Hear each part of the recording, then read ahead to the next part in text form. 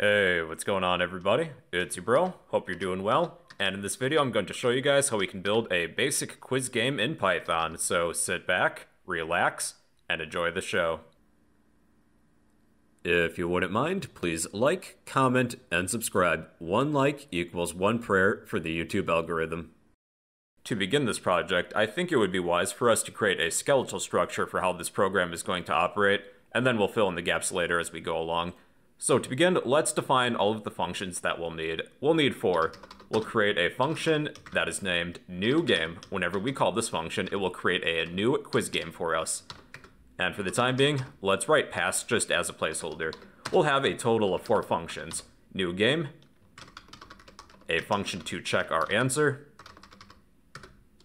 a function to display our score, and lastly, a function to play again. All right. Now I'm just going to add some comments here just to separate each of these functions that we have, just so that it's a little bit easier to read, although this part is not really necessary. So I just want to separate each of these functions for some readability. Okay, those are all the functions that we'll need.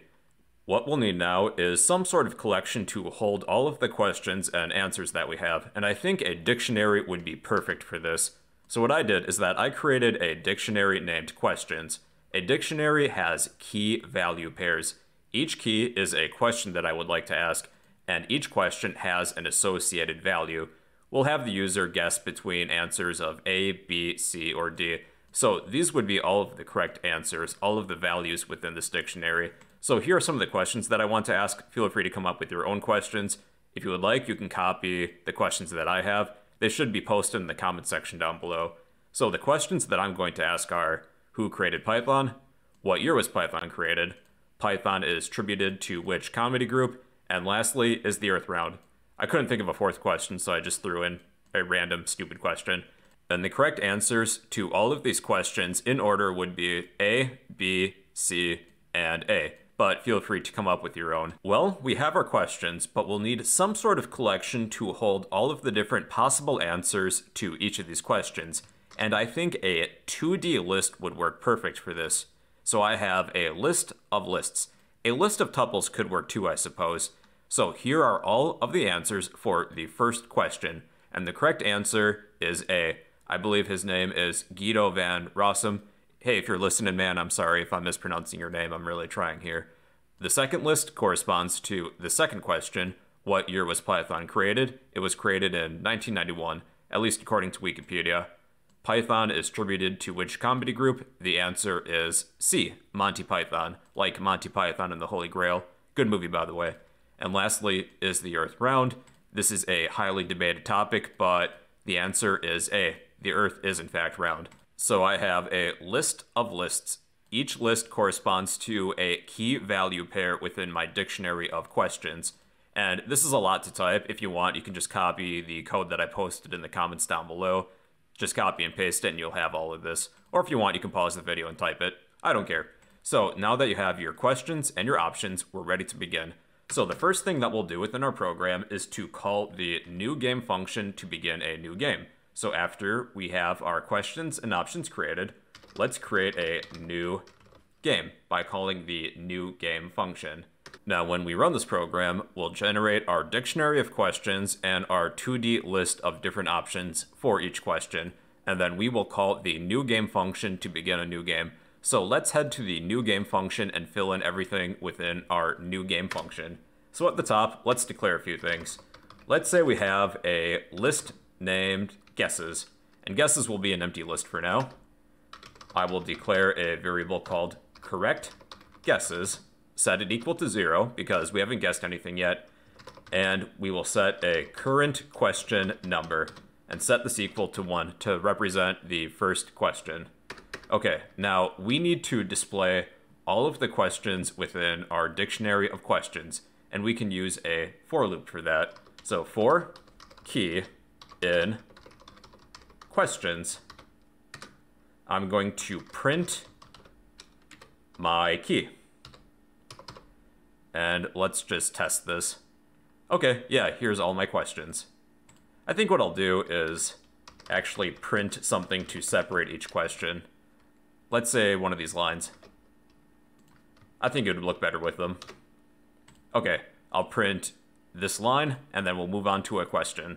Alright, now after rerunning this, we have each question, and I added just a line break between each of these to make it look kind of fancy.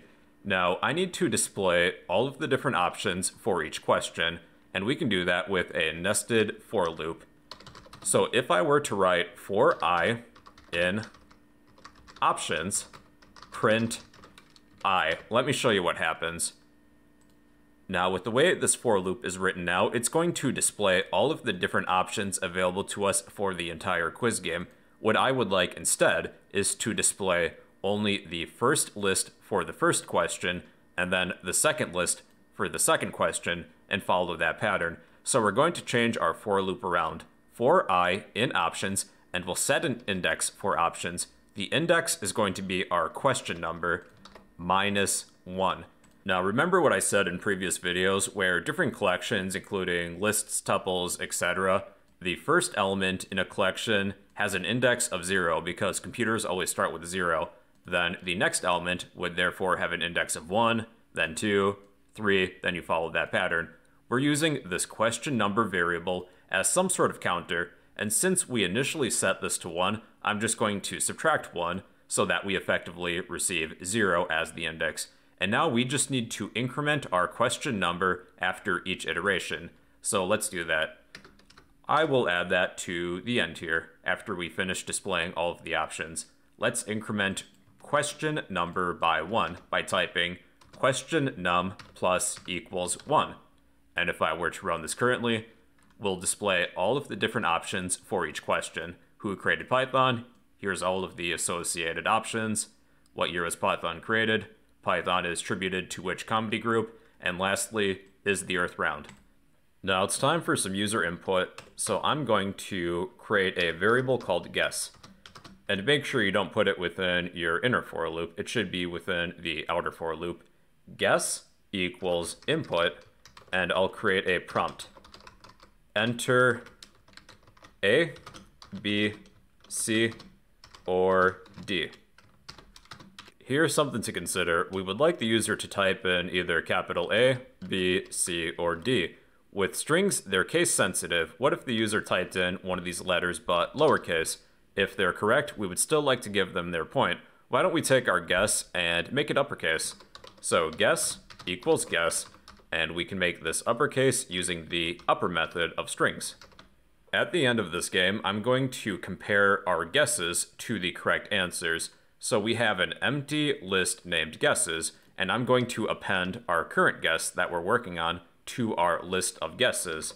So guesses.append, and we will append our guess this round.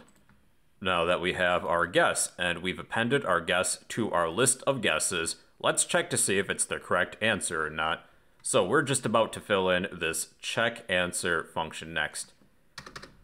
So we are going to call this function and pass in a few items as arguments. So let's use the check answer function, and we'll pass in the key for the current question that we're on. So the key is the correct answer. So that would be our questions.get key. This would be the answer, and we'll also pass in our guess. And we are going to fill in the check answer function, but we need to set up the parameters. We're receiving effectively our answer as well as our guess. So I'm going to name these as answer and guess. And we are going to check to see if our answer is equal to our guess. If answer is equal to guess, let's print something. Print correct. And I think we should give the user a point. We'll have our check answer function return 1 for 1 point. Return 1. Else, if this is not the correct answer, let's print wrong, and we will return 0. They do not get a point. And since this is returning a value, we should assign that. So let's assign the point we may or may not receive to our variable of correct guesses, which is initially set to 0.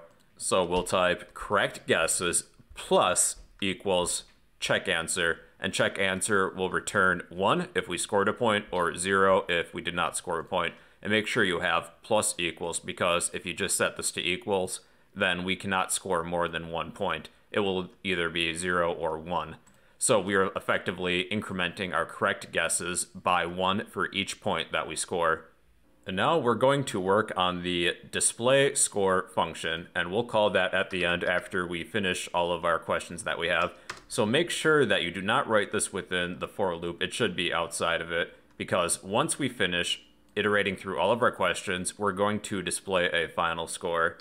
So let's call the display score function, and we'll need to pass in some arguments, our correct guesses, as well as our list of guesses. Okay, let's head to the display score function.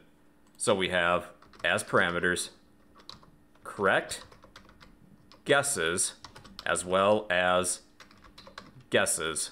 I need to remove this pass. I'm going to add one of these fancy lines in just to separate the questions from the results. And I will print results. And maybe another one of these lines. Okay, so I need to print all of the answers. And I do not want to end on a new line, so I'm going to set end equal to nothing. And I need to display all of the values within our dictionary, all of the answers. I will do that using a for loop. For I in questions, print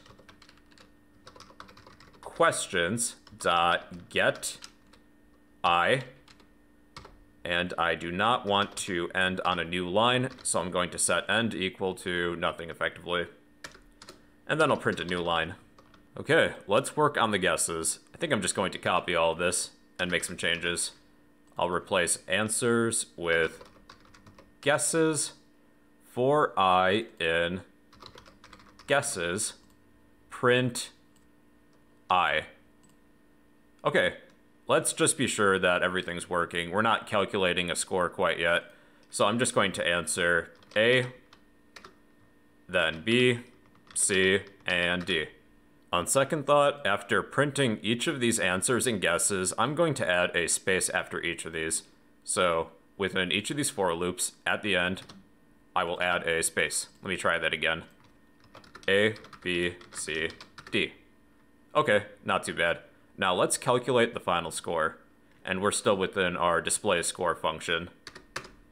Let's set score equal to correct guesses divided by the length of our questions. And let me add a set of parentheses around here. Then I'm going to multiply our score by 100. And if you don't want a decimal portion, because we'll display a percentage, we can cast this as an int. Okay, that all looks good. And we'll print the final score. Print your score is plus, we need to cast our score to a string because we're using string concatenation, plus I'll add a %sign. Alright, let's try it. I'm intentionally going to get the last question wrong, so we should have a 75% if we have 4 questions. So that would be A, B, C. Is the Earth round? What's Earth? I'm gonna guess D. Answers A, B, C, A. Your guess is A, B, C, D. Your score is 75%. Okay, let's test it, but getting all wrong answers. D, D, D, D. Your score is 0%. Congratulations. And we'll test it one more time, but get all the right answers. We just want to be sure that we have 100%. That's A, B, C, A. Your score is 100%. Now, the last thing that you can add is that we can play again if we want, and I have a separate function for that. If you would like to add this option, here's how to do so. Let's remove that pass. Let's set a variable named response equal to some input. Do you want to play again? Let's ask for yes or no. Actually, let me remove that. Okay. And depending on the user's response, it might be lowercase, so let's make it uppercase. Response equals response, and use the upper method. If response is equal to yes, all caps, if response is equal to yes, then return true. Else, we will return false. And that is it for this function. The last thing we need to do is to create a while loop that will continue to ask the player if they want to play again. This will be after we call the new game function. While play again, and remember this will return either true or false, depending on the user's response. While play again, new game, and call the new game function to create a new game for us. If we escape the while loop, that means the user doesn't want to play again, so let's print a message. Such as, bye. Alright, let's test it. I'm going to get all of the correct answers this time. A, B, C, A. Alright, your score is 100%. Do you want to play again? I'm going to type yes. Alright, then we can play again. D, D, D, D. Your score is 0%. Do you want to play again? No, I think I mastered this game. Bye. Alright everybody, so that's how you can use Python to create a simple quiz game. I will post all of this code to the comment section down below. But, well, yeah, that's a basic quiz game in Python for you all. Hey you. Yeah, I'm talking to you. If you learned something new, then help me help you in 3 easy steps by smashing that like button, drop a comment down below, and subscribe if you'd like to become a fellow bro.